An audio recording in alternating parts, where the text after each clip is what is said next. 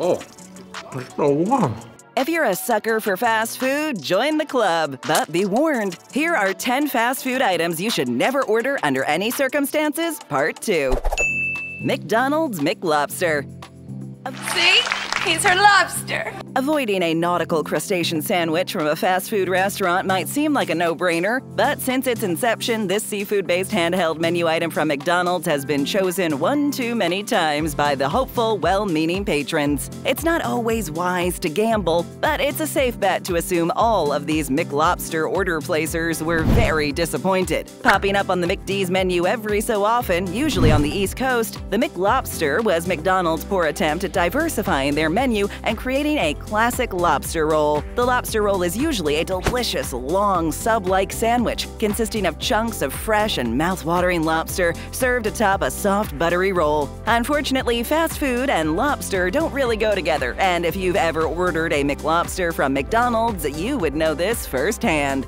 That's a good-looking lobster tail. Most legitimate lobster joints feature a tank of live lobsters fresh for the picking. This is because lobster has to be served as fresh as possible to be as delicious as possible. Since the average McDonald's restaurant can't accommodate a live lobster tank, the lobster meat morsels in the McLobster roll are anything but fresh. They are also often kept warm under that glowing red heat lamp. This method of cooking from frozen and heat lamp warming may work for burgers, fries, and chicken nuggets, but not for seafood. As predicted, the McLobster is rubbery and tasteless. It's like eating a buttery sub-roll jam-packed with pencil erasers and rubber bands. McLobster? More like McYuckster. This saltwater mishap is a definite no-go.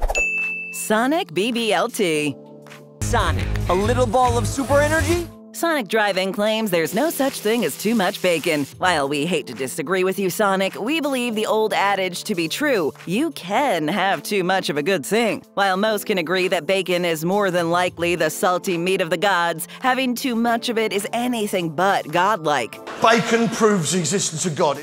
A good example of this is the Sonic BBLT. There's way too much bacon on this BLT wannabe. The BBLT is meant to be Sonic's version of the classic BLT sandwich, which contains a little bacon, some lettuce, a few slices of tomato, served on toasted bread. The quantity of each ingredient is important to ensure the perfect flavor profile. This flavor profile cannot be achieved in Sonic's version. It appears they're attempting to give their sandwich the appearance and thickness of a hamburger by piling on a ridiculous amount of bacon. The BBLT should actually be called the BBBBBLT because it contains a whopping 6 full slices of bacon. It's safe to say Porky Pig would not approve. The excess bacon makes the sandwich overwhelmingly salty, leaving no room for the flavors of the other components to be enjoyed. It's basically just like eating a ball of bacon the size of your fist. While this may seem like a great idea to bacon fans, in practice, it really isn't. A standard BLT is a classic for a reason.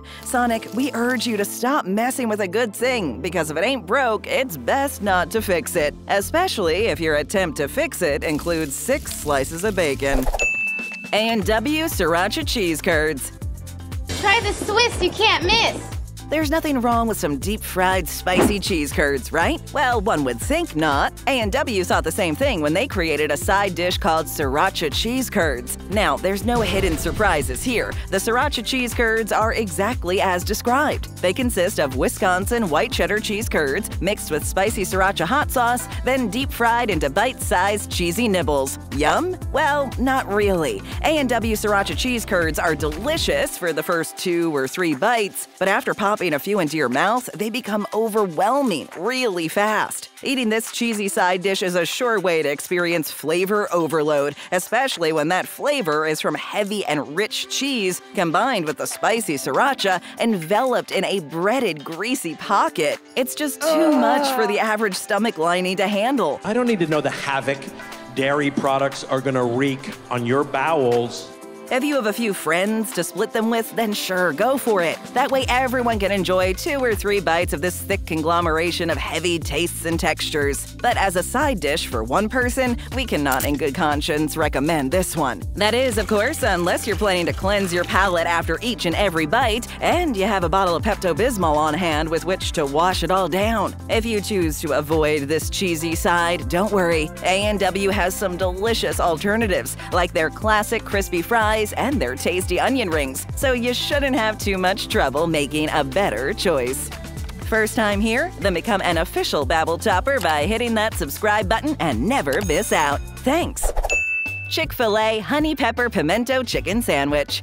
Shit, this is crazy. I'm a 28-year-old man. I should be able to eat a chicken sandwich if I want. Oh, Chick-fil-A. Their delicious chicken sandwiches, coupled with the chain's owner's political leanings, have caused inner conflict for millions of fried chicken sandwich-loving Americans for years. Those hilarious cows do a fantastic job convincing people to eat more chicken, and the drive-thru efficiency of every Chick-fil-A restaurant is second to none. And if you have a hankering for some fried chicken strips and waffle fries, there's no better place to go any day of the week. Well, the Sunday closing thing, it's a very contrarian position. Well, except for Sundays. While Chick-fil-A dining is usually a pleasure, their honey pepper pimento chicken sandwich is most certainly not. In this order, Chick-fil-A has taken their incredible chicken sandwich and defiled it with a giant dollop of pimento cheese, mixed together with finely chopped jalapenos and then drizzled with honey. In all honesty, they could save some money and skip the honey on this sandwich, and maybe even the chicken, because both are completely overwhelmed by the intense tang of the pimento cheese. Listen, there's a time and a place for pimento cheese, and that time and place is never, ever on a Chick-fil-A chicken sandwich. KFC Double Down Dog. Harlan Sanders, the new chef. Kentucky Fried Chicken was founded by Colonel Harlan Sanders in, you guessed it, Kentucky in the early 1930s. It began as a modest roadside food stand selling deep-fried chicken during the Great Depression, and 20 years later, it turned into a nationally recognized fried chicken franchise. Every red-blooded American of fried chicken eating age can recognize the Colonel's smiling face, and they also know that KFC is the place to be for all your fried chicken needs. What KFC is not known for is their hot dogs, nor should it ever be known for their hot dogs. Unfortunately, in some parts of the globe, KFC is offering a menu item called the Double Down Dog, and the only thing it deserves double of is 2 thumbs down. It's a hot dog bun-shaped fried chicken patty that wraps around a traditional hot dog wiener smothered in a choice of mayonnaise, ketchup, or cheese. While the KFC Double Down Dog has not yet made landfall in America, this is a warning that should be heeded by anyone who entertains the idea of ordering one should the sandwich make itself available. Double down on your decision to just say no to the Double Down Dog. Panera Bread Soups. You know something? No soup for you! When the air is getting crisp and sweater weather descends, a warm bowl of soup brings much-needed comfort from the cold, warming the body and soul from the inside out. Just the word soup brings to mind the nourishing security of a bowl of chicken noodle when getting the sniffles, or the cozy warmth of a creamy tomato soup on a winter's evening after playing in the snow. Ah, soup. Like a hug for your insides. That is, unless it's being ordered from Panera Bread. Sadly, there are countless tales from former and current Panera Bread employees warning patrons to avoid their hot and steamy soup selections at all cost. Yes, I would welcome it. You're welcome. Why? Hygiene, for starters. Apparently, Panera's soups arrive at their locations frozen in plastic bags, and those bags are generally thawed under hot water in a sink that is more often than not unsanitized. Sometimes these bags have tiny holes or tears. The contents of both leaky and non-leaky soup bags are served up anyway. Would you like a little sink slime with that soup? Probably not. Employees have reported that these soup bags are often opened with a regular pair of office scissors, transferred to a large plastic jug, then poured into the stainless steel containers on the visible soup line. How often are those plastic jugs cleaned, you may ask? Hardly ever. While the Panera Bread soups may taste delicious and warm you up when you're feeling chilly, you may end up ingesting more than you bargained for, so it may be best to steer clear. Little Caesars Extramostbestest Italian Sausage Pizza. Pizza puffs and duck a l'orange. Pizza! When the moon hits your eye like a big pizza pie, that's amore. But when it hits your eye like a Little Caesar's Extramostbestest Italian sausage pizza, that's a trip to the hospital to get the sausage picked out of your cornea. Little Caesar released a pizza that they actually named the Little Caesar's Extramostbestest Italian sausage pizza. And the title is not the only thing that's a mouthful. This pizza is loaded up with Italian sausage, so much so it's hard to taste anything else. The cheese is overpowered by it, the sauce is overwhelmed by it, even the crust takes a back seat to the strong taste and texture of too much Italian sausage. For the Italian sausage lover, this may sound like a dream come true, but be careful. Eating too much of your favorite food, especially when that food is spicy and greasy, could permanently land it on the "I'm never eating that again" list. Nobody wants to break up with an Italian sausage forever. Best to stick with an Italian sausage pizza that has appropriate ratios. Otherwise, you may end up scarred for life, which will not be an Extramostbestest experience.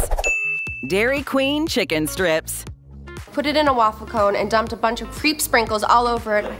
Finger-licking good, cooked to perfection, deep-fried chicken strips are a guilty and not-so-guilty pleasure for many fast food lovers. Most fast food establishments have an offering of chicken nuggets or strips, including everybody's favorite ice cream staple, Dairy Queen. While the DQ peanut butter parfaits and blended blizzard treats are second to none, one menu item that should be adamantly avoided at Dairy Queen are the chicken strips. The Dairy Queen menu showcases several chicken strip options, from 3-count and 5-count baskets to saucy chicken fingers rolled in honey barbecue sauce. Well, they can deep fry the hell out of chicken, I can tell you that. However, the unfortunate and terrifying thing about these strips is how often Dairy Queen patrons have bitten into them to discover they're raw. In fact, it's happened enough times to enough people that they're worth avoiding altogether. Fool us once, Dairy Queen, shame on you. Fool us twice, you won't get the chance. Dairy Queen may be ice cream royalty, but a chicken strip savior? Definitely not. Best to avoid. Jack in the Box Chicken Teriyaki Bowl. The Jack in the Boxes were originally built in France to contain evil. If you've ever been to a Jack in the Box restaurant, you know they have a lot going on. Jack in the Box is not afraid to try anything and everything. Their menu consists of fast food staples like burgers and fries, and random Chinese and Mexican-inspired meals like egg rolls and tacos. Just like the childhood toy, Jack in the Box is always a surprise. While some surprises are fun and welcomed, some are not as welcome, including the Jack in the Box Chicken Teriyaki Bowl. Jack, my boy, you really went out on a limb with this one. Unfortunately, this is one surprise that should not have come popping out of the box. First of all, fast food rice is an art, and one bite into this bowl provides enough evidence rice is really good at stretching meals.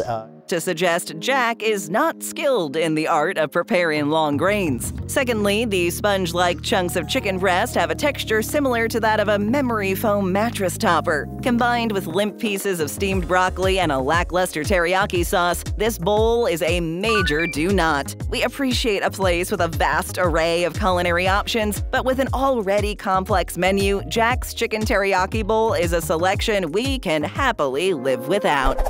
Subway Seafood Sensation. And then I'd be like, what about the meatball stuff? That's good.